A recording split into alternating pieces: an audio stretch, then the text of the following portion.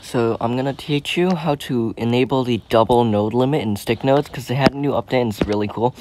So what you need is app tools over here. There's settings at the bottom. It's extremely easy. There's double nodes at the first one. And what this does is the original node limit is 6,400 and this one is 12,800. So it's really useful because you can add more you can add more nodes into your animation. So yeah, that's it. Just want a quick video to teach you guys how to enable double node limit.